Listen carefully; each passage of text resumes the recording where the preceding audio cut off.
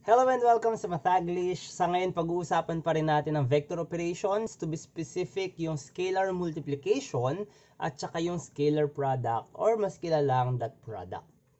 So start tayo sa scalar multiplication of vectors in R squared. Let C be any real number and A be the vector with components A1, A2. Then, CA is equal to CA1, CA2. So, nangyari dito ay minultiply lang natin by the constant C lahat ng components ni A. So, from A1, A2, naging CA1, CA2. So, tignan natin yung geometric interpretation ng CA. So, kunwari ito si vector A. Kapag yung C ay mas malaki sa 1, then may stretch niya yung vector.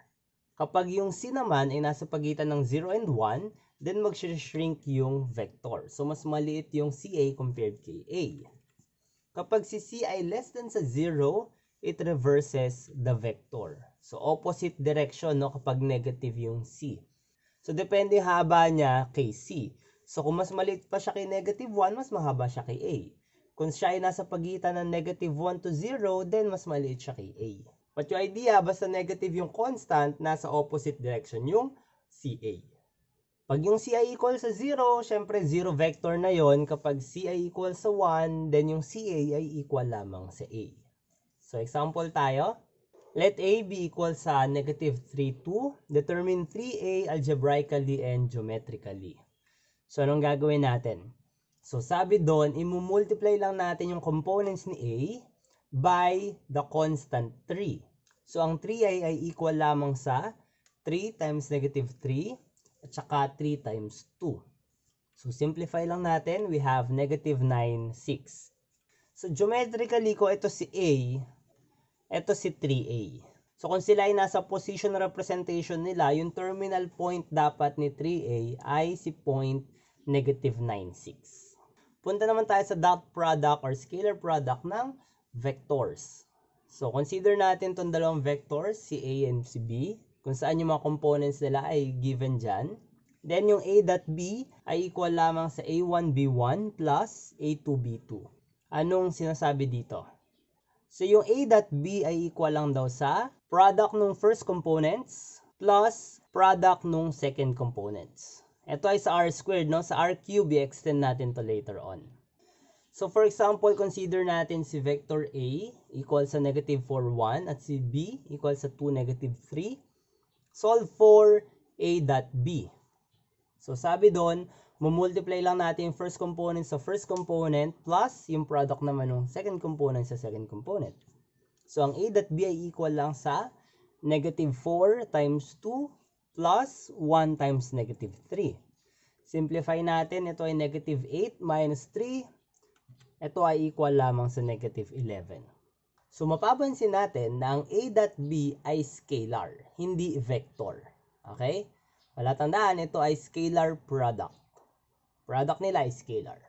So, puntahan naman natin yung scalar multiplication at saka yung dot product sa R cube. So, extend natin yung kanina. So, let A be equal sa A1, A2, A3. Ang B ay equal sa B1, B2, B3. And C be any real number. Then, ang CA ay equal sa CA1, CA2, CA3. In short, imumultiply lang natin yung components ni A by C. And then A dot B ay equal lamang sa A1B1 plus A2B2 plus A3B3. So, similar dun sa R squared, yung product ng first components plus product ng second components. Pero dito, meron pang third component, no? So, plus product ng third components. Yun yung A dot B sa R cube. So, halimbawa, ang A natin ay si 0, 2, 4. Si B ay si 1, negative 1, 5. And solve natin si A dot B. So, again, product lang ng first components plus product ng second components plus product ng third components. So, we have 0 times 1 plus 2 times negative 1 plus 4 times 5. So, ito ay equal lamang sa 0 minus 2 plus 20 which is equal lamang sa 18. So, ganun lang kadali ang dot product ng vectors. So, before tayo mag-end, discuss natin tong isang napakahalagang topic na may connection sa dot products. Itong angle between vectors. Let A and B be non-zero vectors. the angle between A and B, denoted by theta sub AB, is the smallest non-negative angle between them. Consequently, the angle between A and B is between 0 and pi. Okay, hindi pwedeng lumampas sa pi kasi pag lumampas sa pi, hindi na siya yung smallest non-negative angle between them. Meron ng iba, no? So, ito yung geometric interpretation ng angle between AB. Sa R squared, consider natin tong vector A, yung pink, tsaka yung vector B, tong blue. Then, itong angle between A and B ay itong nasa lower right. Hindi pwede nasa upper left kasi hindi siya yung smallest angle between them. So, lampas yun sa pi. No? Itong dito sa lower right, ito yung nasa pagitan ng 0 to pi lang. Sa R cube naman, so, consider natin tong vector A, tong pink, at saka yung vector B, yung blue. Then, yung angle between them ay itong part na to, yung sa upper front, no? 3D kasi, yung medyo harap na taas. Let A and B be non-zero vectors, then, yung A dot B ay equal din daw sa magnitude ng A times magnitude ng B times cosine ng angle between A and B. So, consequently, pwede nating masolve yung angle between A and B. Ito ay equal lamang sa arc cosine ng A dot B divided by magnitude of A times the magnitude of B. So, basta given tayo ng components ni A and B, madaling masolve lang yung angle between them. So, example, let A be equal sa 310 and si B equal sa 142. Solve for the angle between A and B.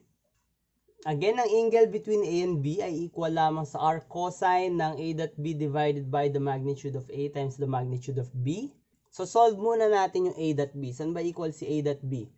Si A dot B ay equal lang daw sa 3 times 1 plus 1 times 4 plus 0 times 2. So, simplify natin. Ito ay equal lamang sa 7. Then, solve natin yung magnitude ni A. Ito ay equal lamang sa square root ng 3 squared plus 1 squared plus 0 squared. Simplify natin, ito ay equal lang sa square root ng 10. Solve din natin si magnitude ng B. So we have square root of 1 squared plus 4 squared plus 2 squared. Simplify natin, ito ay square root ng 21. Since na-solve na natin yung A dot B, yung magnitude ni A, tsaka magnitude ni B, then pwede na nating i-substitute to. So, ito ay magiging equal lamang sa arc cos ng 7 over square root of 10 times square root of 21. So, magiging arc cos ng 7 over square root ng 210. And since hindi na natin ito masisimplify, ito na yung angle between A and B. Just a few remarks before we end. Let A and B be non-zero vectors.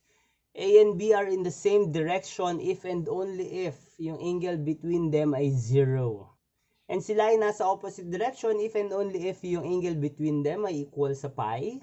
Sila ay perpendicular or orthogonal if and only if yung dot product nila ay equal lang sa 0. Kung meron kayong questions or clarifications, huwag kayong mag-atubili na mag-iwan ng comment down below. Okay?